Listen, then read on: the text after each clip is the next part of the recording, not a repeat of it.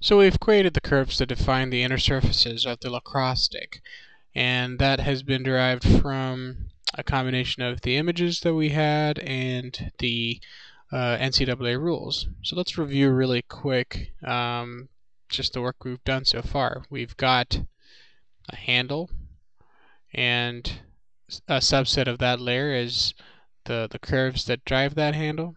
We've got 2D profiles, again derived from the images and the NCAA rules. 2D reference lines that are used to create the boundaries for those curves. A representation of the ball.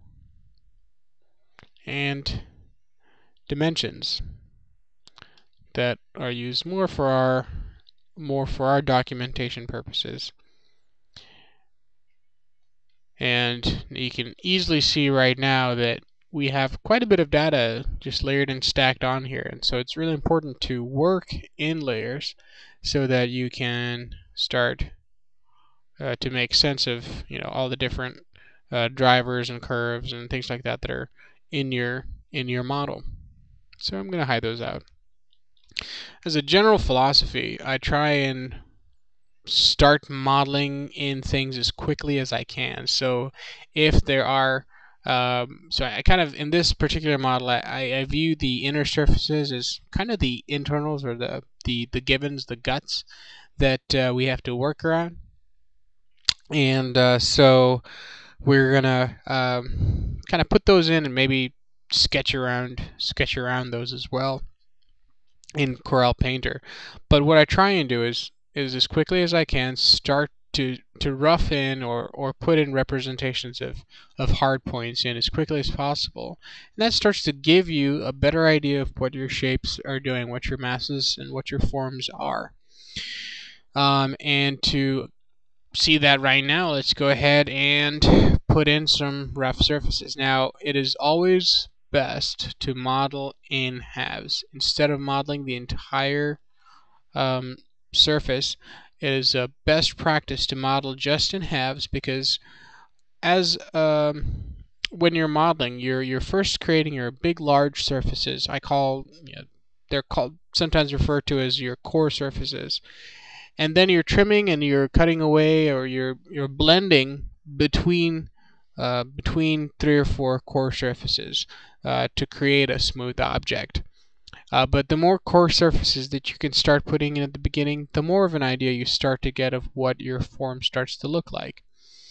So in this case, let's start putting in the core surfaces for the inner faces here, and let's look at the different options that we have within the surfacing toolset of Rhino, the surfacing toolbar. Now, in this case, the surface is defined by 4 curves, and that means we can use the 2, 3, or 4 edge curve surface. A straight loft, in fact, would work here. Surface from network or curves, and possibly a sweep to or a bi-rail surface. And let's go ahead and see what the different commands produce as far as surfaces are concerned. So let's do a network surface first. So just pick all the surfaces that comprise the network, and you'll notice that there are these letters that pop up, and it says that at A, B, C, and D, A, B, C, D, that we only have positional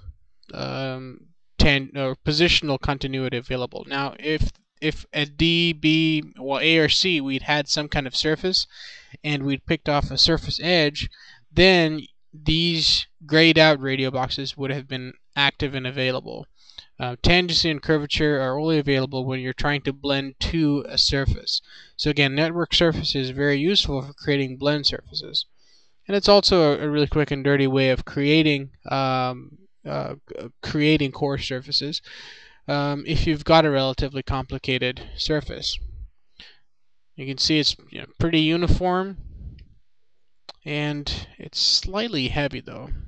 Let's drag the surface away here for reference. You'll notice that dragging it breaks the history on this object. and you say, okay, I don't want the history at this point, and you continue. Let's see what a two-rail sweep creates. So first you select the rails, and oops, try that again.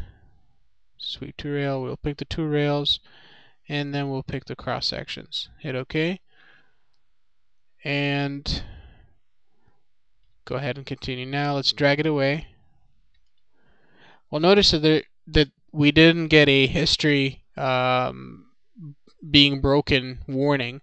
So that means that right now history is the bi-rail sweep is not a history enabled command. So that can possibly cause issues to if you think that you might be changing this, your curves might be changing in the future, because really you want to have these curves driving your surfaces as much as possible. It does save you a certain amount of time to do that.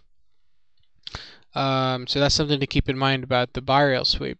Now let's try the straight loft. Hit OK. And that's history enabled as well. And let's try the surface from 2, 3, and 4 edges. And drag it out. So that's a history enabled command as well. Well, you notice that even though we started out with the same set of curves, we've got some, in some cases, relatively dramatic differences in the output. If we select all the surfaces and turn on their control points, you can see that the network surface has got a tremendous amount of control points here in both dimensions. And if we ever wanted to start, tugging at these control points, it's going to be a little unwieldy to control the entire shape. So if we did want to start massaging it, there'd be a lot of isoparm deletions happening. So that's probably not the command we want to use here. The bi-rail sweep has created a surface that is really heavy on its edges here. You notice that you've got a heck of a lot of control points running along the periphery, but it's kept it clean on the edges here, or sorry, in this middle point. The two commands that seem to have done most nicely with the set of curves that we've produced so far have been the surface from 2 or 3 curves, or the straight loft. And actually here, this has produced the surface with the least amount of control points. Now, if I did actually want to go ahead and add some curvature to some of these surfaces, like so, which is part of the magic of doing things in Rhino, is this